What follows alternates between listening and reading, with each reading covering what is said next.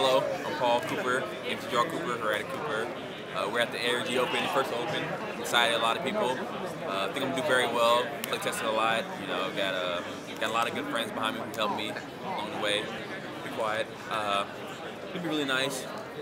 Yeah, that's all I have to say. I'm from Missouri.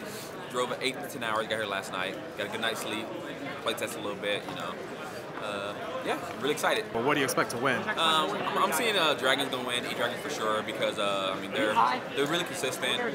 I'm playing Heretics. Of course, I think I'm gonna win, but overall, for anyone else, Dragons should win. I mean, it's very consistent, fast, explosive. That's all you need to win.